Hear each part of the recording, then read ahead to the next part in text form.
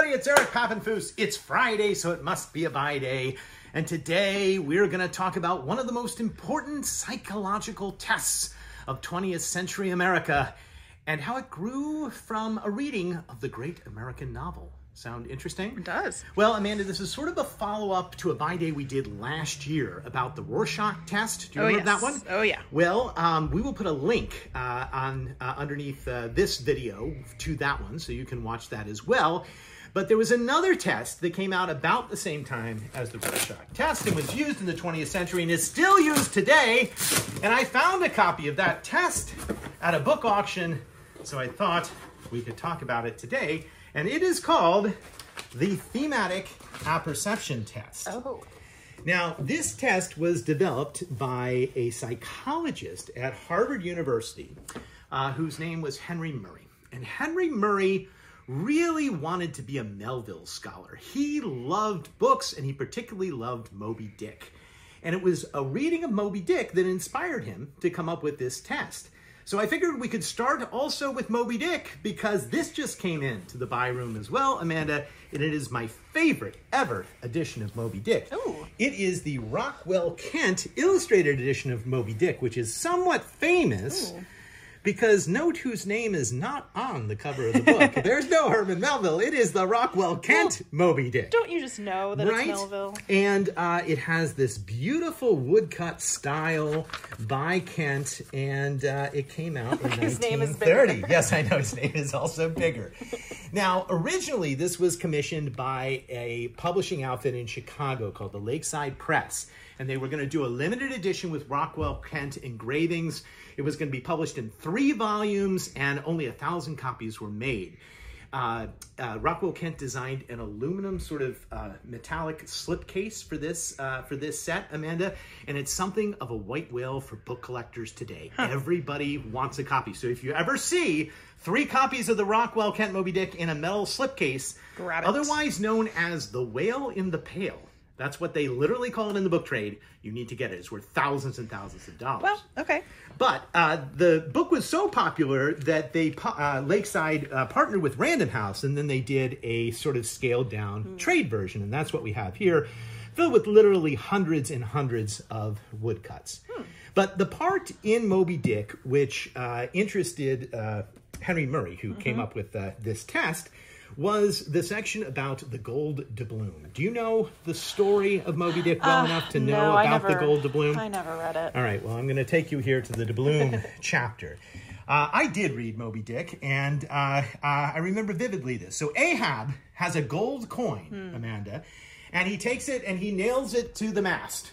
And he says, whoever sees the white whale first will get to claim this coin, all right? And over the course of the novel, the various characters go up to the coin and they see things in the coin that are different for each person.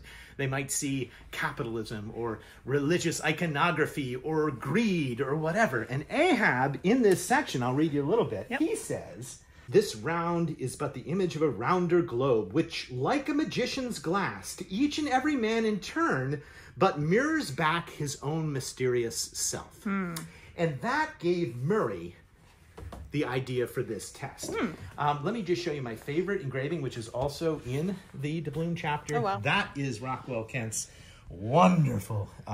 I say it's wood engraving inspired. These were actually drawn by pen and ink, but they're made to look like a woodcut. Which harkens back to like Scrimshaw and wooden boats and tattoos. And it's just very evocative, right? Yeah. This whale is actually heading towards us, towards the viewer. That's an open mouth, I see. Amanda, and it sort of dwarfs in proportion the boat above. Wow. But let's go to the test now that we understand Moby Dick. And the test basically takes a series of images, just like the Rorschach test, except they're not ink blots.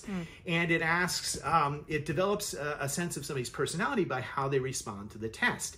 And just like it was inspired by the great American novel, it has been referenced in American novel after American novel after American novel, especially if they're dealing with like serial killers or other criminals. And now I want you to imagine either a young Brian Cox from Succession or Anthony Hopkins playing Hannibal Lecter, being in prison, having a guard sort of walk in, And I'm just going to read you a little bit. This is the prequel to Silence of the Lambs, Red Dragon.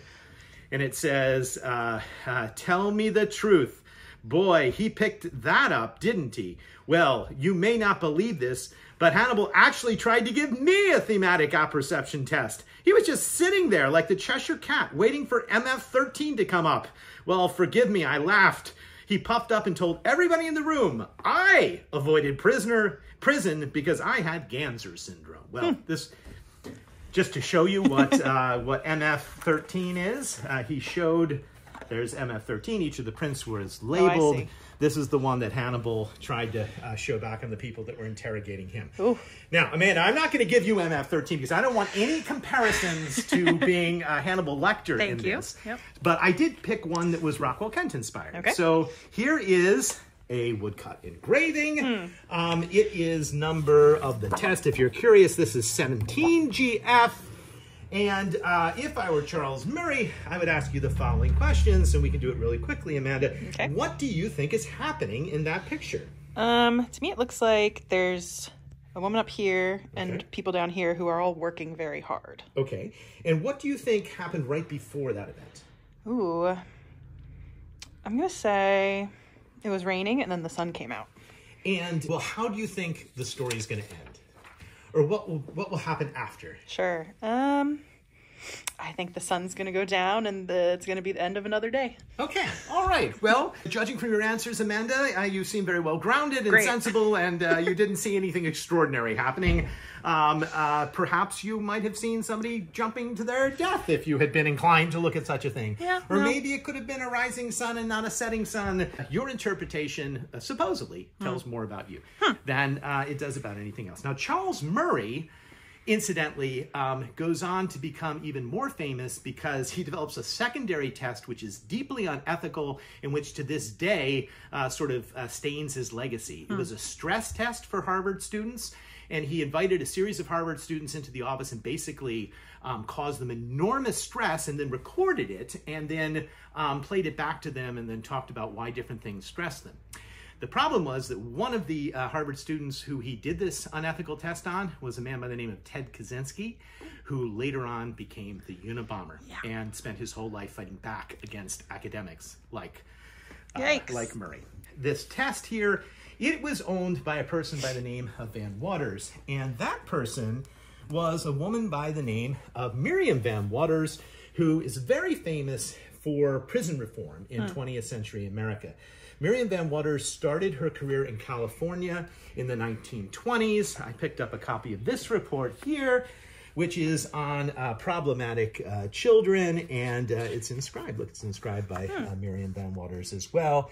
This is in the 20s. Now, she had the revolutionary thought in the 1920s when she was running a home for delinquent girls. They weren't just bad eggs, Amanda. They had come from homes in which they didn't have proper role models. They weren't well supported. So the way to treat them was to give them love. Now, this was very unconventional Radical. and eventually led voters to have a backlash in California where they just wanted more punitive reforms. So she had to leave California. She goes all the way across to Framingham, Massachusetts, where she runs a prison for women. And unfortunately, she's dragged into the House Un-American Committee. She's considered both a communist, and she's accused of being a lesbian, as if this were a bad thing, because she was soft on criminals. She wanted to actually help young women get jobs, and she wanted to have them be able to stay with their children. And this was far too much at that time in the 50s and 60s America, but now today it's recognized as absolutely revolutionary. So she would have used this test to help those women in the prison. And we're going to end today with a funny book. When we did Rorschach, we had a book that is quite famous, Amanda. It was Why Cats Paint. Yes. You remember that book? Absolutely. You've got to go back and watch that video if you haven't. But today we have another video, which is Why Paint Cats. And just like the other book, this is a serious book, Amanda, because it says that you can tell about your personality by how you paint a cat. Oh. So, for instance, maybe you just want complimentary affirmation.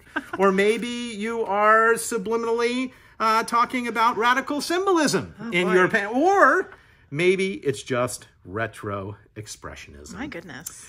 So that's another issue of Buy Day Friday. Thanks for watching. I hope you watch next week and every week, Fridays at noon, for more adventures in the world of books.